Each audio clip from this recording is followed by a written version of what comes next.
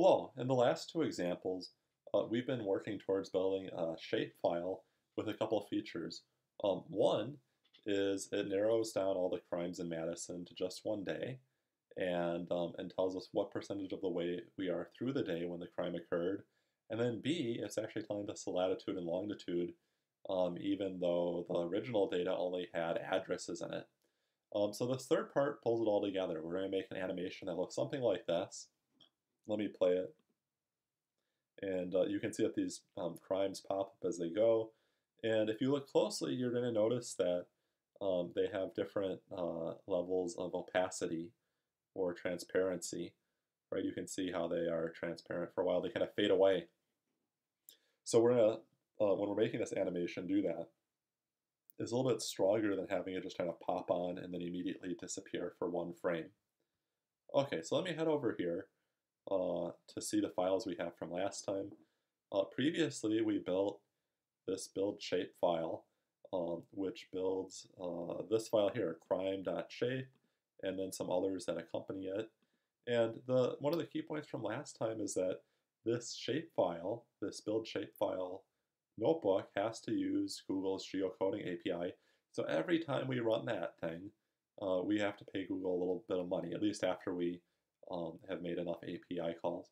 Right, so I separate that, I run it once, it's done. And then now going forward, I'm just going to run this one here, where we're going to actually build an animation based on the shapefile that generated, right? So that'll be a standard way you want to do things. The other thing that you should see here is that from the earlier examples in previous lectures, I have the city and water zip files, and those are just zipped shape files I'm going to use to make my final map. So looking back at this, for example, those red points are from the crime shapefile. The gray is from the city shapefile, and the blue is from the water shapefile. So I'm starting over here with some code that I copied and pasted from the earlier example, and this is just of that ball dropping. And here, right, the main reason I was doing that is because I've done all this work about, frames per second and calling the right number of times. So I can easily adjust this without breaking anything. Okay, so this will be my starting point. But what I'm going to do, maybe here I'm just going to say, okay, let's debug from frame 1. But what I'm going to do is I'm going to delete all of this stuff. And the other thing I want to do is I want to move this up, right? I like to do all the imports at the beginning. And then I need to pull in all of my data, right? So I'm going to have my city data is going to be GeoPandas. Oh, and I forgot to import GeoPandas, didn't I? Import GeoPandas. And I'm going to say geopandas.read city.zip. And, read file. Read file city.zip. And that failed, and this is just to remind you that if I'm opening up a zip file, I have to tell it that I'm doing so, right? It's not going to be smart enough to figure it out by the extension. I have to say that the protocol I'm using is zip // right? So I'm going to do that. Let me just peek at this again so I can see what we had before. Shape file, I have my geometry, a bunch of shapely shapes. Great. And then I wanted the water, right? Basically the lakes in Madison. And so water is geopandas.read file zip, and then I have water.zip. And these were the same as the other lecture, right? How I downloaded those. I do that. And then this last piece, I want to read in the crime.shp. Right, and that's going to automatically pull in data from these other files too. So I'll say crime equals geopandas.read file crime.shape. And let's take a look at that one, because that's where the interesting stuff is really happening. Okay, so if I wanted to, right, I can grab all of these things that I just read in, and as soon as I get this AX area, I can plot in them, right? So maybe for now, I'm just going to do nothing here. And I'm just going to draw these things. I'm going to say, I'm going to plot the city with color equals 0.85, AX equals AX. Water, I need to plot that.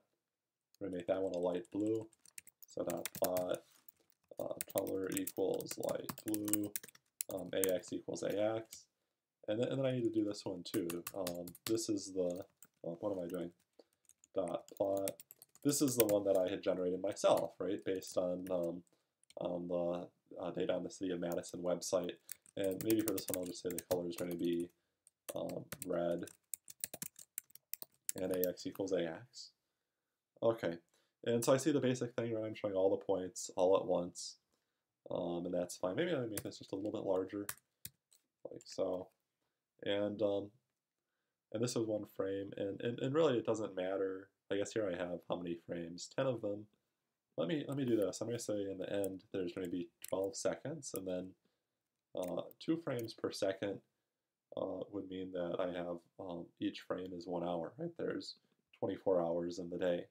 All right, so right now if I do that, and it doesn't really matter what frame I'm on, if I'm at noon or 11 o'clock, right? It doesn't matter. What I want to do is I want these points to come and go after they occur. And the way I could do that is I can set an alpha, right? I can set an alpha like this. Alpha equals 0 point. If I set to 1, they're totally on. If I set it to a 0, completely invisible, and then maybe 0.3, it's just kind of these ghosts of a shape, right? And so what I want it to do is I want them to either be invisible until they happen, and then after it happens, I want it to slowly fade.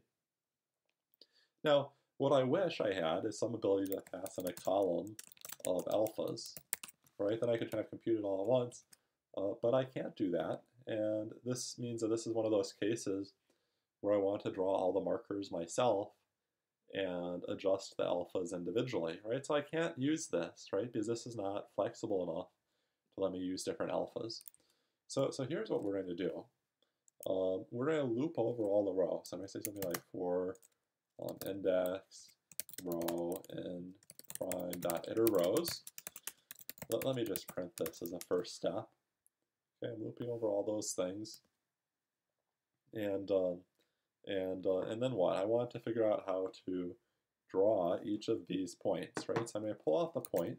So the point is in the row, and right, if I look up geometry, I get to this point, right? So I'm going to say I want to get the geometry, and then I somehow want to plot that thing, right? The way I can plot things is I can say I think it's ax dot plot. Sorry, I'm just checking my notes here.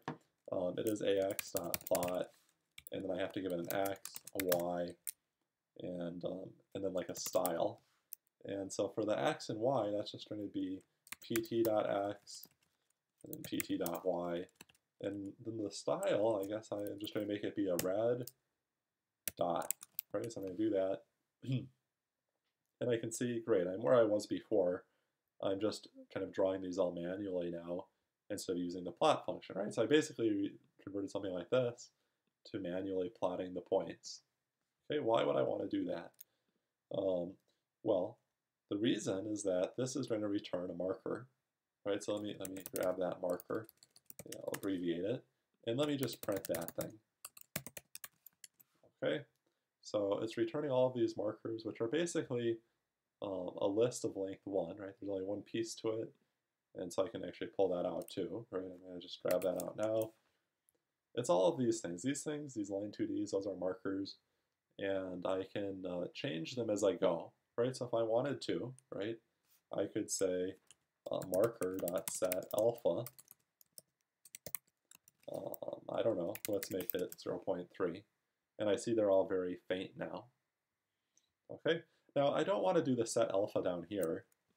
I want to set alpha based on where we are in the video, right? Set alpha here, right? Of these guys. And so what I need to do is I need to get 2 pieces of information. I need to figure out what my markers are and what percentage they're supposed to appear at. Right, so I'm going to actually create a list here of markers, and I'm going to just make a note that this is a list of tuples where I have marker and then percent. This is what percentage of the day we're through. It's going to correspond to what percentage of the video has been played, right? So we're gonna have the marker percentage, right? Like maybe a marker percentage is 50%, meaning that this crime occurred at noon. And then when I'm drawing a frame, I can see if I'm before or after that. Okay, so here I can say markers dot append, and I want to append a tuple. Like I said, and the first piece is marker, and second piece is percent. So marker, and then this piece, right? I want to what do I want to do here? I want to grab something else from this row. Can I just look up here quickly what I had before? Before I had the geometry, which I used to pull out my point and create the marker, and then I also had this percentage column, right? So I can right here, I can grab out row of percent. Okay, and maybe let me, after I'm all done with this, let me just print that list. Print the markers. Okay, so you see what we're doing here, right? I have this nice list of markers and the point at which they're supposed to occur. So for example, this one is 18% of the way through the video.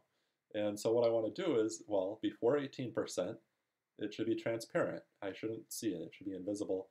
After 18% of the way through the film, then the point occurs. Okay, so every time I'm here, I'm going to loop over my list of markers and update their transparency, whether or not they're visible. That alpha is the transparency. Okay, so here's what we're going to do. We're going to say something like this. We're going to say I'm looping over this thing, right? So I guess I could say something like for a tuple and markers, right? And then this tuple will give me this piece, right? Both the marker and the percentage. But note what will make my life easier is if I just immediately unpack that, right? So this tuple is going to contain a marker and a percent. Maybe I'm just trying to this marker percent. Let me just print these things, right? So I'm going to print the marker and the marker percent. Okay.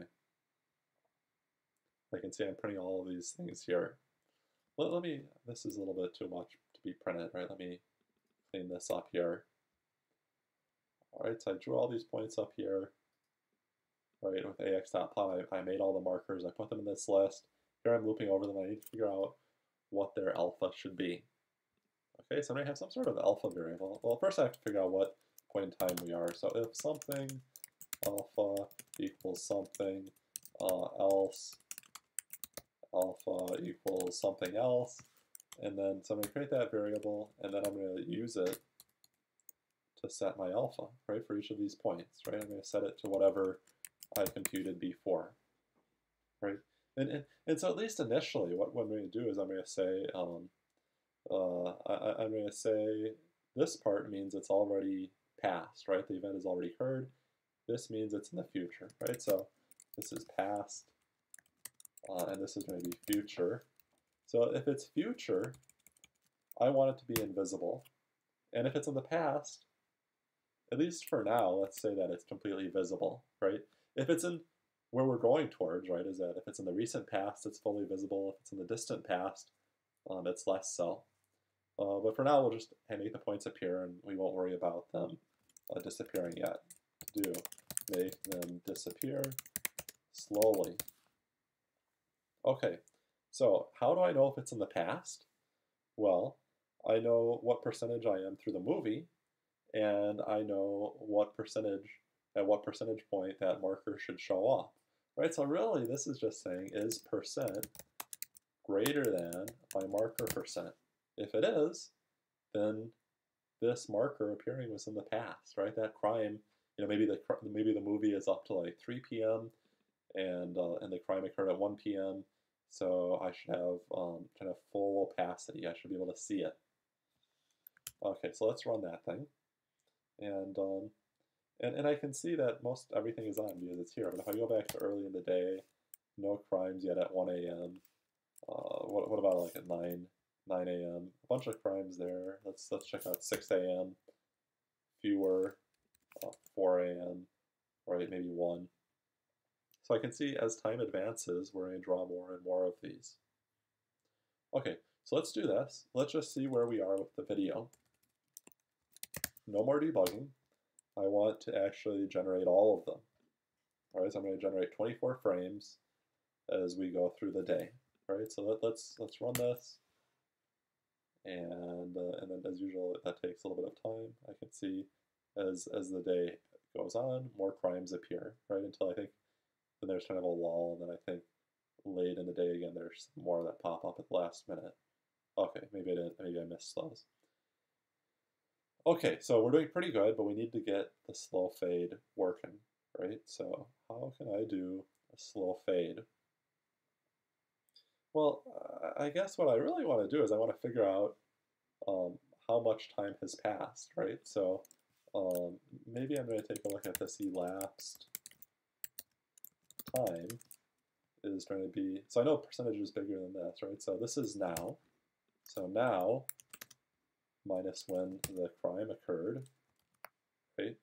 And what I can do is I can actually divide that by something, right? So I think there's some amount of fade time, right? So maybe I may say that I want to fade out over, I don't know, let's fade out over, 10% of the video, right? So what does that mean? Well, I guess there's 12 seconds.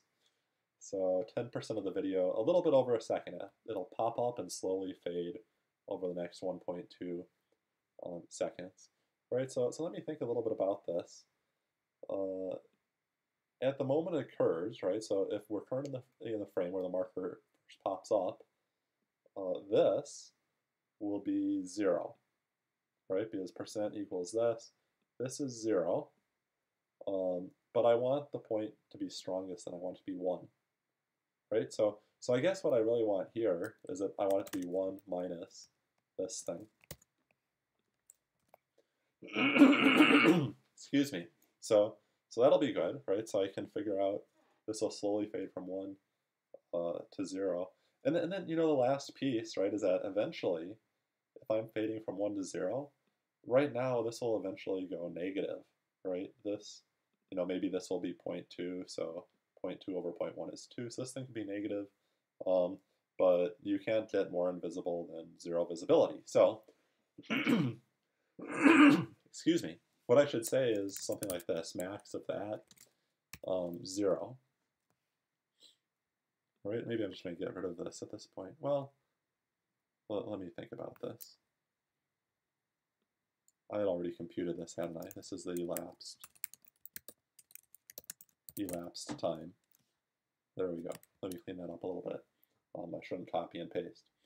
Okay, so as time elapses, this gets smaller until it reaches 0. And at that point, since I say max of that or 0, it can't get any smaller. Right? So this value as time goes on is going to get smaller and smaller, which means it's slowly disappearing. So let me try running this and see if that's true. And actually, it's a little hard to see what's going on here, right? Because it's kind of strangely shaped. So I'm going to run that. And did I get it backwards? I really want it wider than it is tall. Excuse me. There we go. So I can see I'm getting this slow fade going, right? I can have that effect going. Let me play it again earlier when there's lots of things happening. And so this is great, right? I actually kind of surprised we got it right on the first shot. But once we do that, right, we can crank up the frames per second. 2 frames per second is very low. Let's see what it looks like when we make it, say, 20 frames per second. It'll still be a 12-second video.